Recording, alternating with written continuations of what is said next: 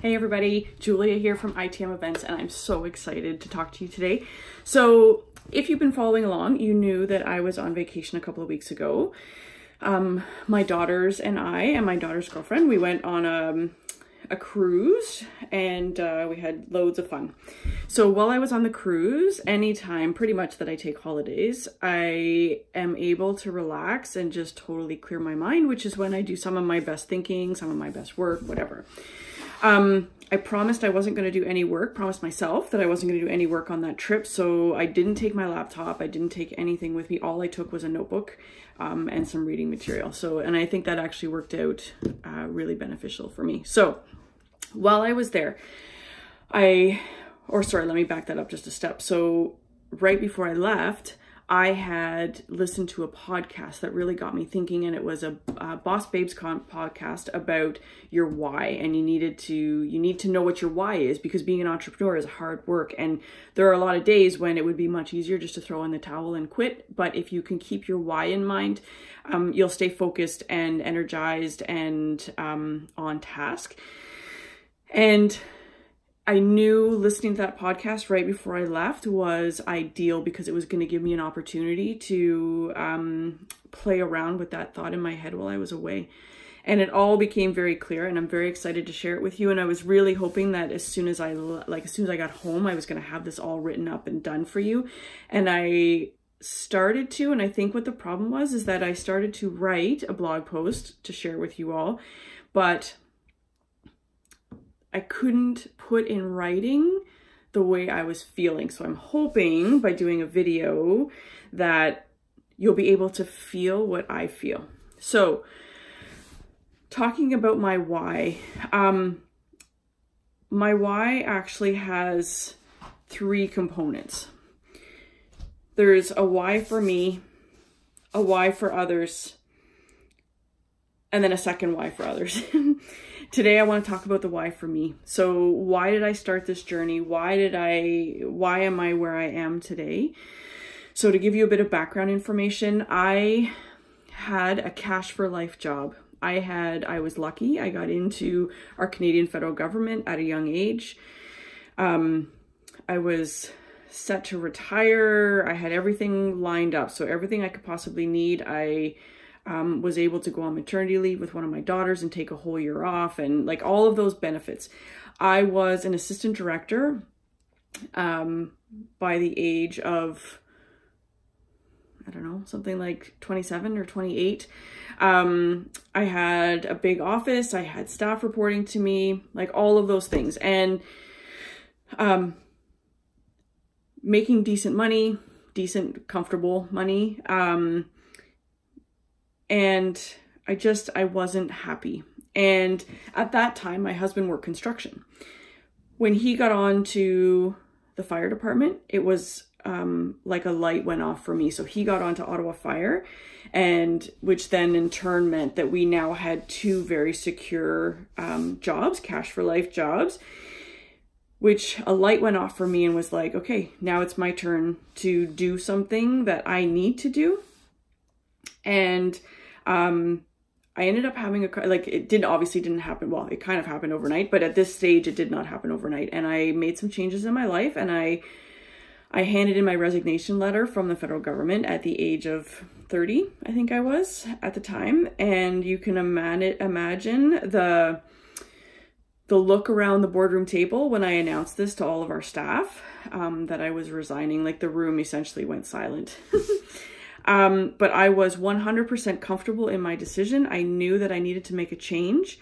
At that time, the change was to become a consultant. So I was doing the exact same job for a different department, and then essentially moved around as consultants do, but without any of the headaches of actually working for the government. And what I found difficult working for the government, I don't like the red tape. I hate the amount of time it takes to make decisions. I hate that you can't make changes without a million repercussions and having to run it by everyone and their dog to get it okayed. It just was not a good place for me.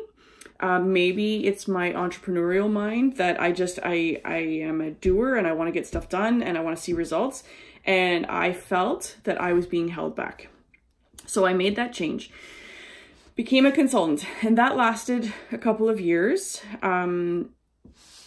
where it made a difference. The biggest problem I was facing at that time is that I started to make more money, and our family life was now starting to live up to that extra money that I was making. So it was putting pressure on me to stay. So when I started to not be happy again where I was feeling the same pressures as I was before. This time minus the security. So I was having a conversation with one of my colleagues. Actually, she was a client at the time.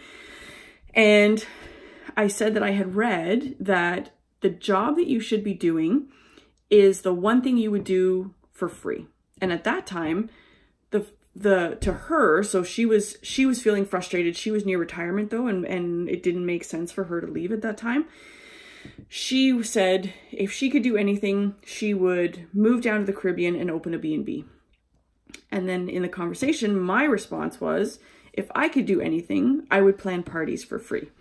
Because we already did that. That's what Trevor and I did for our friends. And we planned these great big parties and like retreats and cool stuff. Anyway, that was what excited me at the time. So essentially I went home that night and started a website. And here we are almost 9 years later. Like we're coming up on 9 years, October 1st. And 9 years completed, October 1st.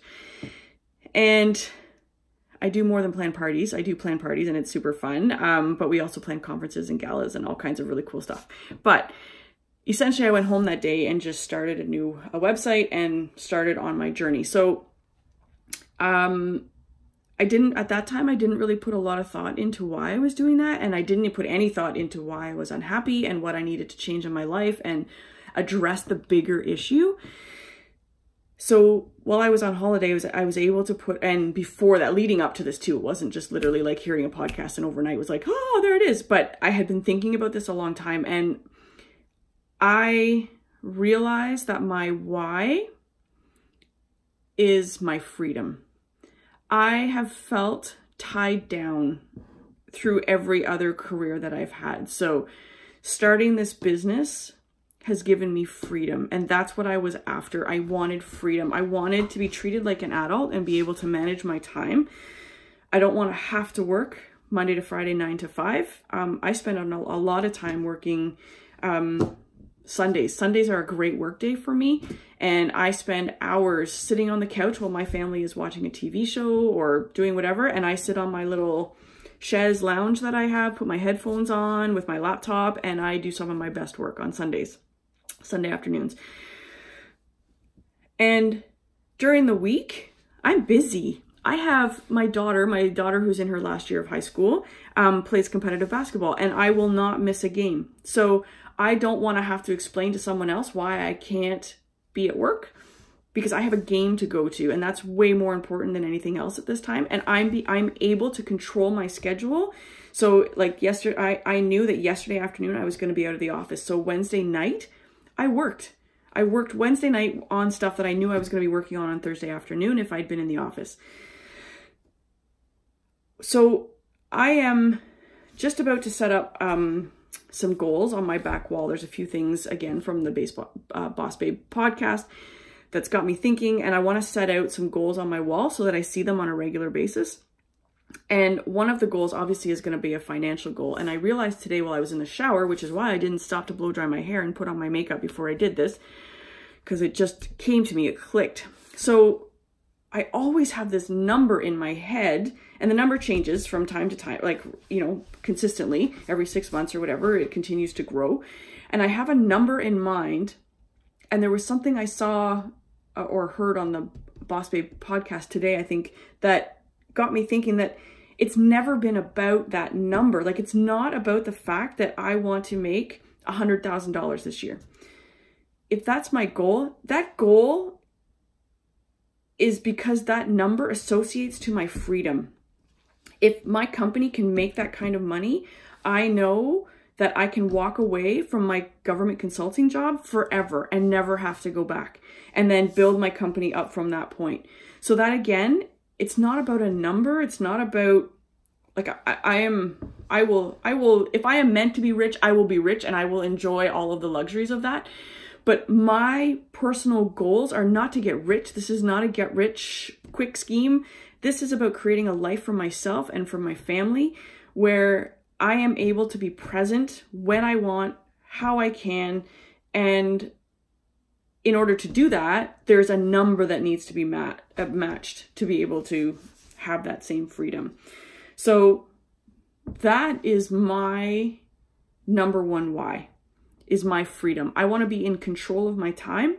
I want to be in control of what I do day in and day out, and not just my time aspect. I want to do something that inspires me and excites me and I continue to learn from. So in the career that I was in, obviously there's always something new to learn, but essentially no matter what government department I moved to, I was doing the exact same job. And that to me is painful. I'm in a job now, or I'm in a career, I own a business that does something new and fresh every single time. And it's so much fun. It excites me to try new things and to see our clients get excited about things that we've recommended or just wanted to try and they let us go ahead and do it. It gets me up every morning and I'm excited to try something new. And I'm like, it's the most ridiculous thing. I'm excited about creating a new layout for a form that a client provided us. So a client, has been doing the same event forever for the last 5 years, let's say, and we're now taking over the event. So they send us this form. This is the form we always use to send to our exhibitors. And I look at the form and immediately I think we can do better. That form should be better and I know we can do better. That excites me. Whereas if I was still in the government, if I saw something that needed to be changed like that, they'd be like, that's not really how we do things and that's the way we've always done it. And okay, I see what you mean, but in order to make that change, it's gonna have to go to these people and then to these people. And then 6 months later, I may actually get a response that says, sorry, we decided that we're just gonna keep the form the same way. I can't work like that. I wanna work with people who are excited to try new things, who who aren't afraid to express that wow feeling when they walk in a room that we created and they're like, yeah, awesome. Way better than what we ever envisioned. And I wanna take that all in because I'm so proud of the work that we do. That's it. That is my why. I love what I do and I want to feel free and I want to work from home all the time. I work from home 4 days a week, minus meetings and things, of course. But I literally get up from my bed, go downstairs, have my breakfast, go sit out in my hot tub, come back up to my office, do my reading, do my meditating, do my journaling, and then sit down at my desk in this beautiful little room that's all my own. And I just work. And then if my daughter messages me and says, holy crap, I forgot my basketball shoes, I need you to bring them to me, I can do that. And I need to be picked up to go to work, can you pick me up? Yes. Being able to do that is exactly what living feels like to me. And that's what I wanted. I wanted the freedom to live my life because I get one shot at this just like everybody else. And I want to do it on my terms. That's it. That's my why. What's your why?